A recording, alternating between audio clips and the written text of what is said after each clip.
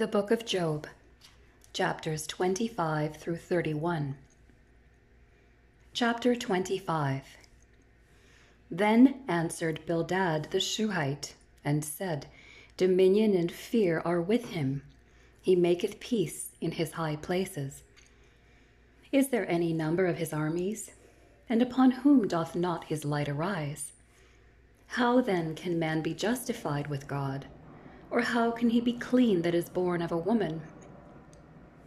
Behold, even to the moon, and it shineth not. Yea, the stars are not pure in his sight. How much less man that is a worm, and the Son of Man, which is a worm. Job chapter 25, verses 1 through 6. Truthful rebuke from a heart of deceit. Bildad's response to Job is correct, for there is none righteous, no, not one, as far as sin is concerned. However, Job's friends are not condemning Job for being a sinner, for Job never maintained that he was sinless. But what they did condemn Job for was living in sin, as the wicked, and therefore deserving all that has befallen him. Job, however, was not living a life that merits judgment from God. Bildad's statements, though truthful, add no light to why Job is suffering.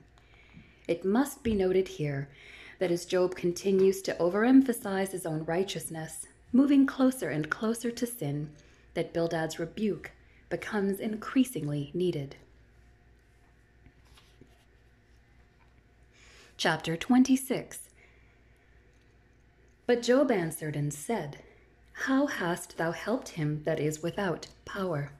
How savest thou the arm that hath no strength? How hast thou counseled him that hath no wisdom? And how hast thou plentifully declared the thing as it is? To whom hast thou uttered words? And whose spirit came from thee? Dead things are formed from under the waters, and the inhabitants thereof. Hell is naked before him, and destruction hath no covering. He stretcheth out the north over the empty place, and hangeth the earth upon nothing. He bindeth up the waters in his thick clouds, and the cloud is not rent under them. He holdeth back the face of his throne, and spreadeth his cloud upon it. He hath compassed the waters with bounds, until the day and night come to an end. The pillars of heaven tremble, and are astonished at his reproof. He divideth the sea with his power, and by his understanding he smiteth through the proud. By his spirit he hath garnished the heavens. His hand hath formed the crooked serpent. Lo, these are parts of his ways, but how little a portion is heard of him.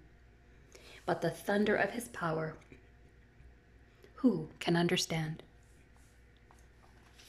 Job chapter 26, verses 1 through 14.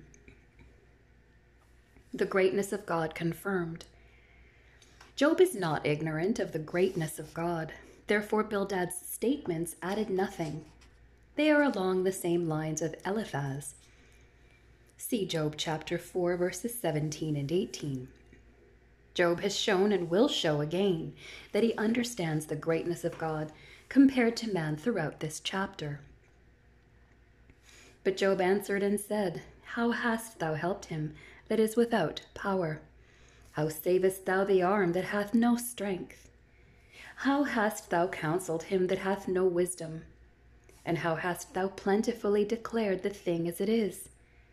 To whom hast thou uttered words, and whose spirit came from thee? Job chapter 26, verses 1 through 4. No help.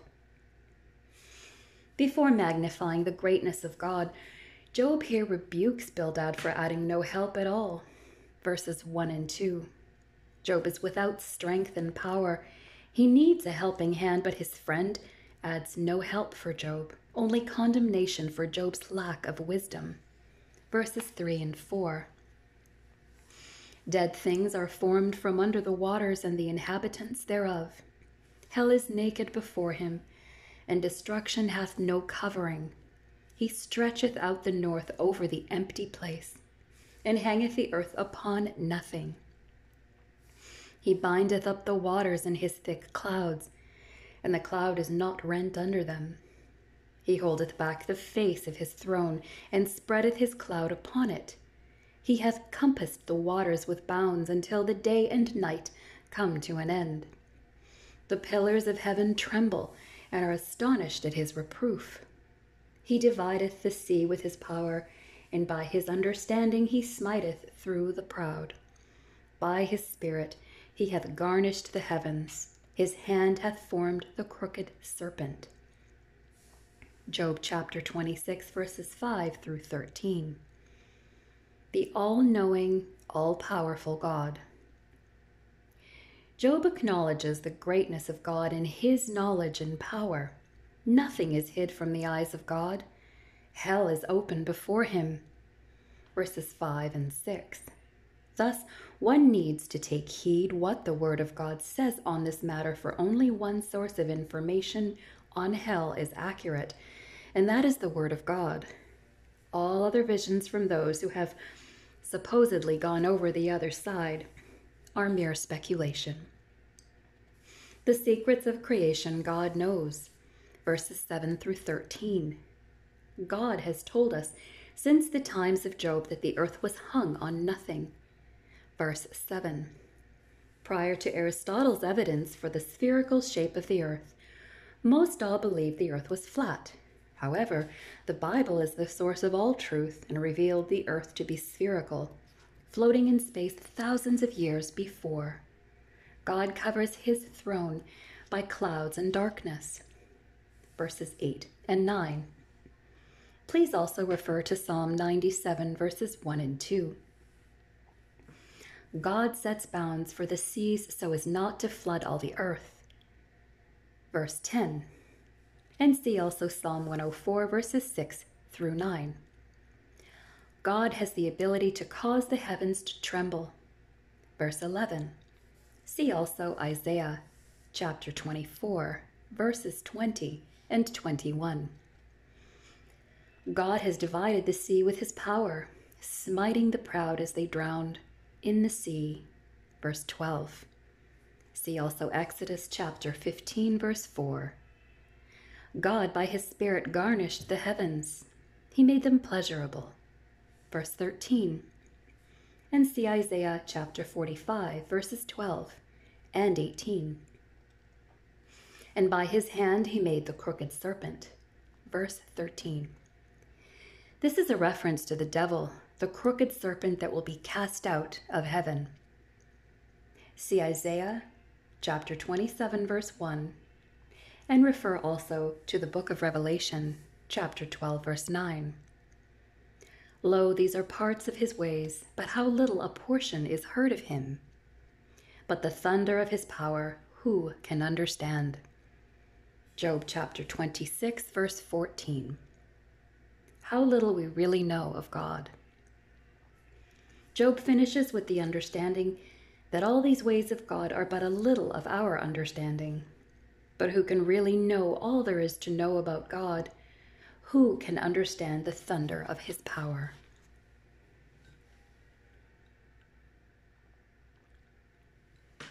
Chapter 27. Moreover, Job continued his parable and said, As God liveth, who hath taken away my judgment? And the Almighty, who hath vexed my soul?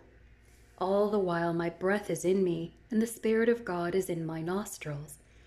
My lips shall not speak wickedness, nor my tongue utter deceit. God forbid that I should justify you.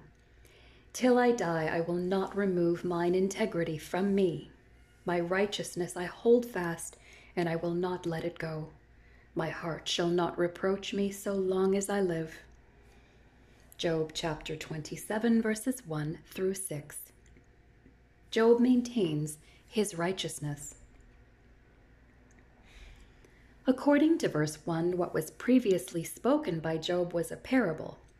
Job swears to not speak wickedness, nor will his tongue utter deceit, while he still has breath in him. Verses 3 and 4.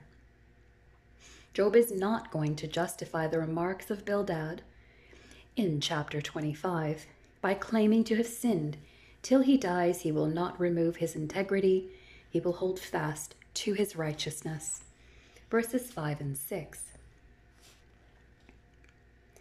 Let mine enemy be as the wicked, and he that riseth up against me as the unrighteous. For what is the hope of the hypocrite, though he hath gained, when God taketh away his soul? Will God hear his cry when trouble cometh upon him?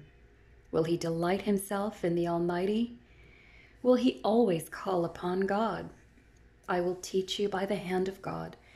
That which is with the Almighty will I not conceal. Behold, all ye yourselves have seen it. Why then are ye thus altogether vain? Job chapter 27, verses 7 through 12. The hypocrite and the wicked, just rewards. Job is not justifying the wicked by claiming his own righteousness, but rather let Job's enemy's fate be as the wicked, the destruction of the soul. Verses 7 and 8. Refer also to the book of Matthew chapter 10, verse 28. Job will now go on to teach by the hand of God. Verse 11. The idea is that Job will look at the things done by the hand of God to the wicked. Verse 11. Which things Job says that his friends know perfectly well to be true. Verse 12. This is the portion of a wicked man with God, and the heritage of oppressors, which they shall receive of the Almighty. If his children be multiplied, it is for the sword, and his offspring shall not be satisfied with bread. Those that remain of him shall be buried in death, and his widows shall not weep. Though he heap up silver as the dust, and prepare raiment as the clay, he may prepare it, but the just shall put it on, and the innocent shall divide the silver. He buildeth his house as a moth, and as a booth that the keeper maketh. The rich man shall lie down, but he shall not be gathered. He openeth his eyes, and he is not. Terrors take hold on him as waters. A tempest stealeth him away in the night. The east wind carrieth him away, and he departeth, and as a storm hurleth him out of his place. For God shall cast upon him, and not spare. He would fain flee out of his hand. Men shall clap their hands at him, and shall hiss him out of his place. Job chapter 27, verses 13 through 23. The portion of the wicked and the heritage of the oppressors. Job will tell what is once again the portion of the wicked man and the heritage of the oppressors. If their children be multiplied, a sign of blessing, it is only for the sword, and they shall not be satisfied with bread. Verse 14. Those that are spared from the sword, death will take them away at the sound of his widow's cry. Verse 15. Though they may seem to prosper, their wealth will the just spend, and their clothes will another wear. Verses 16 and 17. The house he builds will come to naught, just as does the temporary booth of the keeper. Verse 18. The wicked rich will lie down, but shall not be gathered, a reference to be cut to pieces in battle. He will not have a decent and respectable burial. Verse 19. The divine wrath of the Almighty will take him away. Waters of the tempest and the east wind, a storm hurled him out of his place. Verses 20 through 22. When the oppressed are freed from their oppressor, they will all rejoice. Verse 23.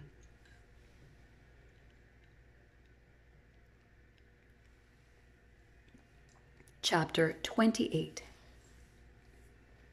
Surely there is a vein for the silver, and a place for gold where they fine it. Iron is taken out of the earth, and brass is molten out of the stone. He setteth an end to darkness, and searcheth out all perfection. the stones of darkness and the shadow of death. The flood breaketh out from the inhabitant, even the waters forgotten of the foot. They are dried up, they are gone away from men. As for the earth, out of it cometh bread, and under it is turned up as it were fire. The stones of it are the place of sapphires, and it hath dust of gold. There is a path which no fowl eye knoweth, and which the vulture's eye hath not seen. The lion's whelps have not trodden it, nor the fierce lion passed by it. He putteth forth his hand upon the rock. He overturneth the mountains by the roots. He cutteth out rivers among the rocks, and his eye seeth every precious thing. He bindeth the floods from overflowing, and the thing that is hid bringeth he forth to light. Job chapter 28, verses 1 to 11. Precious things of men. Job is still answering his friends. Job in this chapter compares precious things. First, the precious things found in the earth, gold, silver, sapphires. These are the precious things that can be searched out on the earth. Throughout this chapter, Job tells us where these precious minerals can be found. The veins for silver and gold, iron taken out of the earth. Brass is molten out of the stone, and sapphires come out of the earth where fire is turned up. The idea in Job saying all of this is that there is a place where these precious things are found. God has hidden them in the earth. Man can search them out. However, there is something more precious than sapphires and gold. There is something so precious it cannot be searched by the hands of men. It can only be found with God. But where shall wisdom be found? And where is the place of understanding? Man knoweth not the price thereof, neither is it found in the land of the living. The depth saith, it is not in me, and the sea saith, it is not with me. It cannot be gotten for gold, neither shall silver be weighed for the price thereof. It cannot be valued with the gold of Ophir, with the precious onyx or the sapphire. The gold and the crystal cannot equal it, and the exchange of it shall not be for jewels of fine gold. No mention shall be made of coral or of pearls, for the price of wisdom is above rubies. The topaz of Ethiopia shall not equal it, neither shall it be valued with pure gold. Whence then cometh wisdom? And where is the place of understanding? Seeing it is hid from the eyes of all living, and kept close from the fowls of the air. Destruction and death say, we have heard the fame thereof with our ears. God understandeth the way thereof, and he knoweth the place thereof. For he looketh to the ends of the earth, and seeth under the whole heaven, to make the weight for the winds, and he weigheth the waters by measure. When he made a decree for the rain, and a way for the lightning of the thunder. Then did he see it and declare it. He prepared it, yea, and searched it out. And unto man he said, behold, the fear of the Lord, that is wisdom, and to depart from evil is understanding. Job chapter 28, verses 12 through 28. The precious things of God. Job's point is that there is a place where precious things are found, and this knowledge is known to the sons of men. It can be searched out and dug out of the earth. But it is not so with wisdom and understanding. Only God knows the way of understanding and the place thereof. Verse 23. Man does not appreciate the value of wisdom and understanding. Verses 13 through 19.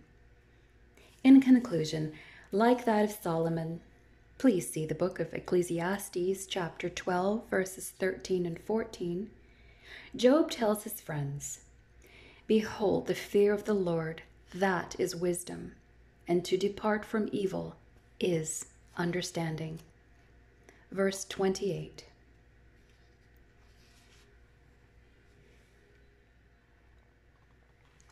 chapter 29. Moreover, Job continued his parable and said, "Oh, that I were as in months past, as in the days when God preserved me, when his candle shined upon my head, and when by his light I walked through darkness, as I was in the days of my youth, when the secret of God was upon my tabernacle, when the Almighty was yet with me, when my children were about me, when I washed my steps with butter, and the rock poured me out rivers of oil, when I went out to the gate through the city, when I prepared my seat in the street. The young men saw me and hid themselves, and the aged arose and stood up.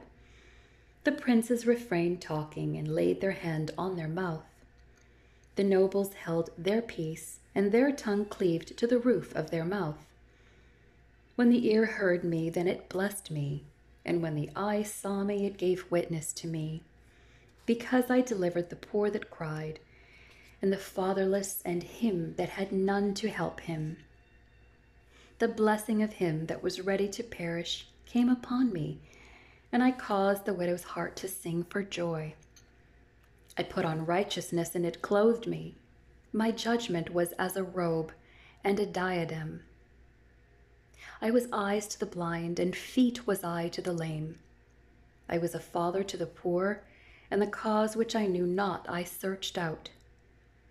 And I brake the jaws of the wicked, and plucked the spoil out of his teeth. Then I said, I shall die in my nest, and I shall multiply my days as the sand. My root was spread out by the waters, and the dew lay all night upon my branch.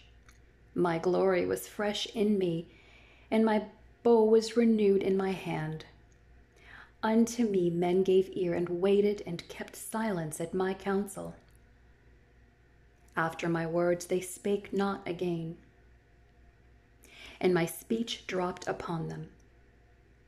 And they waited for me as for the rain, and they opened their mouth wide as for the latter rain. If I laughed on them, they believed it not, and the light of my countenance they cast not down. I chose out their way, and sat chief, and dwelt as a king in the army, as one that comforteth the mourners.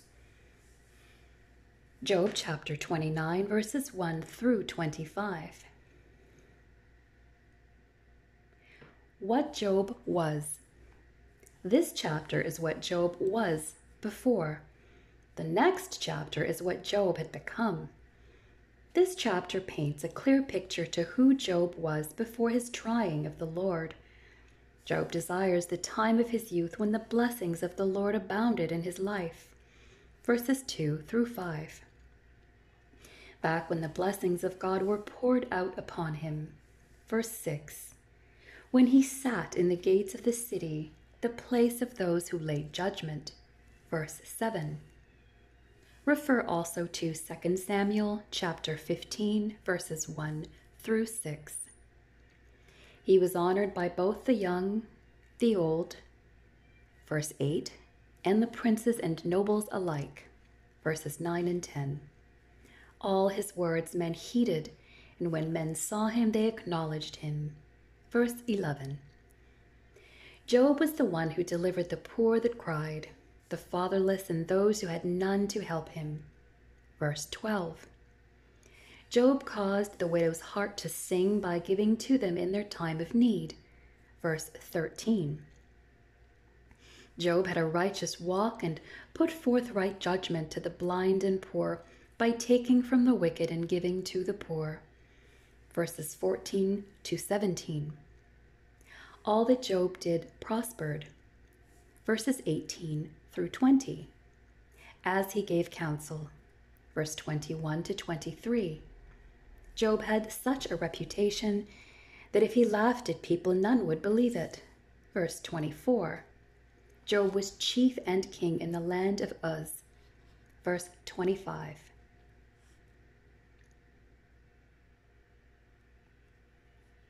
Yes, this is what Job was, but all this is gone. And then the next chapter is painted another picture, quite different than before.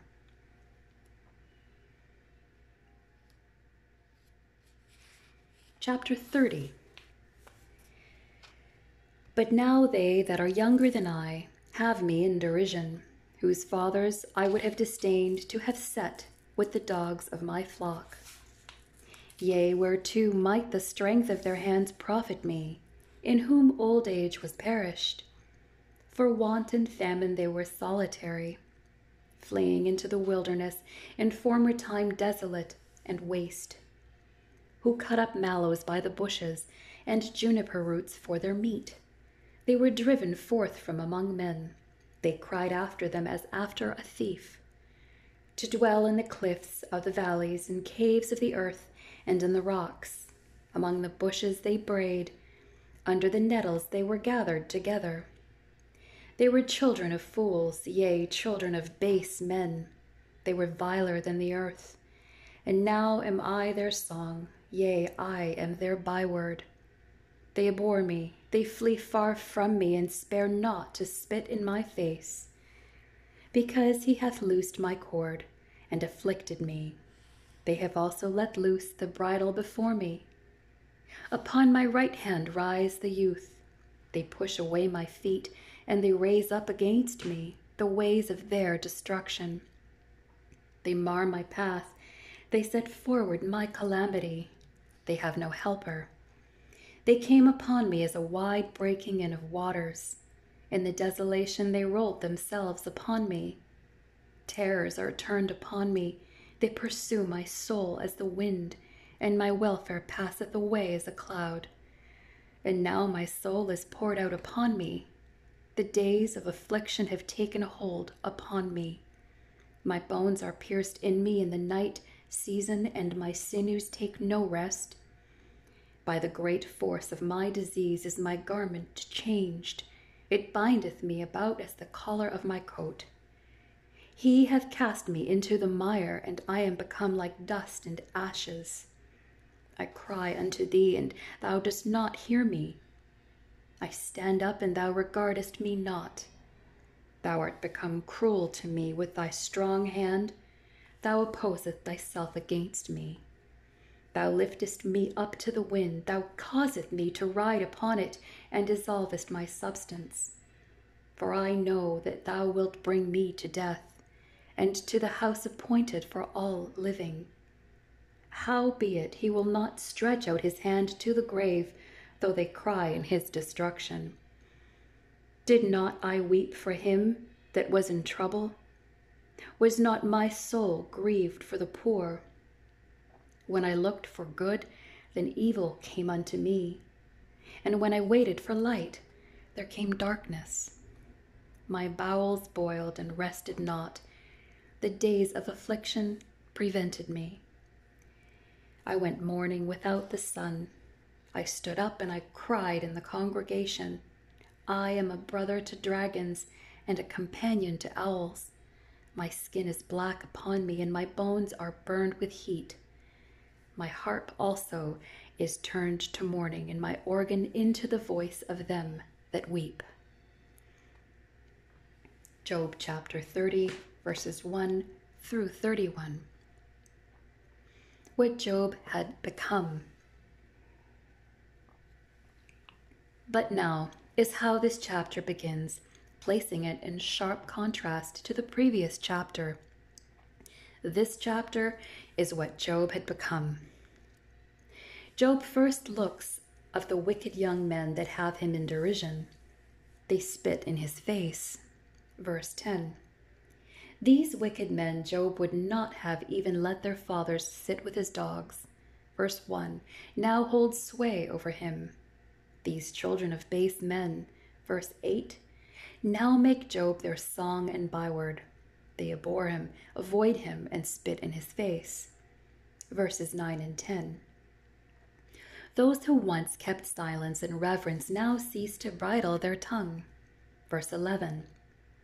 Job is become the physical punching bag of the depraved youth before the city streets of Uz. Verses 12 to 15. Job cries out to God, but none answers. Verses 16 to 24. Job argues for his innocence and righteous acts, saying, Did not I weep for him that was in trouble? verse 25. But instead of being rewarded, evil came, verse 26. And now his insides cause him pain, giving him no rest, verse 27. Job went about mourning and crying in the congregation, verse 28. He is the companion of dragons and owls, verse 29. The only song Job is singing is that of mourning and weeping, verses 30 and 31. Chapter 31. I made a covenant with mine eyes. Why then should I think upon a maid? For what portion of God is there from above? And what inheritance of the Almighty from on high? Is not destruction to the wicked, and a strange punishment to the workers of iniquity? Job chapter 31, verses 1 to 3. Job maintains his integrity. Job once again maintains his integrity before God. He made a covenant with his eyes, so he watched what he looked at. Verse 1. But what portion from God has he received? He has received the destruction of all that he has, health, home, finances, and family. He is as the wicked that are punished. Doth not he see my ways and count all my steps? If I have walked with vanity, or if my foot hath hastened to deceit, let me be weighed in an even balance, that God may know mine integrity. If my step hath turned out of the way, and mine heart walked after mine eyes, and if any blot hath cleaved to mine hands, then let me sow and let another eat. Yea, let my offspring be rooted out. If mine heart have been deceived by a woman, or if I have laid wait at my neighbor's door, then let my wife grind unto another, and let others bow down upon her. For this is a heinous crime, yea, it is an iniquity to be punished by the judges. For it is a fire that consumeth to destruction, and would root out all mine increase. If I did despise the cause of my manservant, or of my maidservant, when they contended with me, what then shall I do when God riseth up? And when he visiteth, what shall I answer him? Did not he that made me in the womb make him? And did not one fashion us in the womb? If I have withheld the poor from their desire, or have caused the eyes of the widow to fail, or have eaten my morsel myself alone, and the fatherless hath not eaten thereof. For from my youth he was brought up with me, as with a father, and I have guided her from my mother's womb. If I have seen any perish for want of clothing, or any poor without covering, if his loins have not blessed me, and if he were not warmed with the fleece of my sheep, if I have lifted up my hand against the fatherless, when I saw my help in the gate, then let mine arm fall from my shoulder blade, and mine arm be broken from the bone. For destruction from God was a terror to me, and by reason of his highness I could not endure. If I have made gold my hope, or have said to the fine gold, Thou art my confidence, if I rejoiced because my wealth was great, and because mine hand had gotten much, if I beheld the sun when it shined, or the moon walking in brightness, and my heart hath been secretly enticed, or my mouth had kissed my hand, this also were an iniquity to be punished by the judge. For I should have denied the God that is above, if I rejoiced at the destruction of him that hated me, or lifted up myself when evil found him. Neither have I suffered my mouth to sin by wishing a curse to his soul. If the men of my tabernacle said not, O that we had of his flesh, we cannot be satisfied. The stranger did not lodge in the street, but I opened my doors to the traveler. If I covered my transgressions as Adam, by hiding mine iniquity in my bosom, Did I fear a great multitude? Or did the contempt of families terrify me, that I kept silence and went not out of the door? Oh, that one would hear me. Behold, my desire is that the Almighty would answer me, and that mine adversary had written a book. Surely I would take it upon my shoulder and bind it as a crown to me. I would declare unto him the number of my steps. As a prince would I go near unto him. If my land cry against me, or that the furrows likewise thereof complain, if I have eaten the fruits thereof without money, or have caused the owners thereof to lose their life. Job chapter 31, verses 4 through 39. If God sees all, can he not see my integrity? Does God not see all my steps, is Job's question. The thought throughout the remainder of this chapter is, why doesn't God acknowledge the integrity of Job's life, the steps he's taken? At the end of this chapter, he will desire for God to answer him, and Job could declare all his steps before him. Verses 35 and 37. Job is asking God to take knowledge of him, to weigh him in the balance, that God may know his integrity. Verses 4 through 6.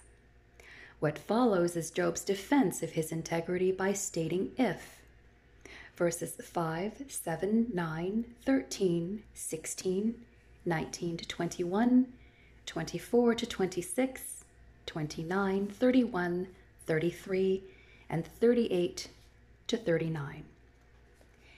Job had done any wrong, God should judge him.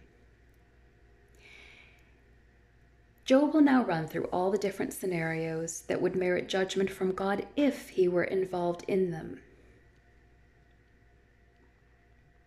If Job had allowed his feet to take him places he ought not to be in, if his heart walked after the lust of his eyes. See the strange woman in Proverbs 5. Or if Job has put his hands to evil, then let judgment come. Verses 7 through 12. If Job has mistreated those under him, his manservant or maidservant, then let judgment come. Verses 13 to 15.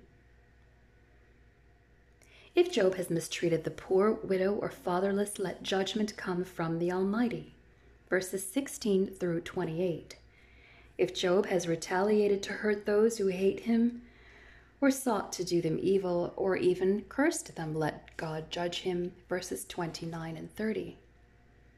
If Job had not cared for those strangers that needed lodging by providing them food and shelter, then let God's judgment come. Verses 31 and 32.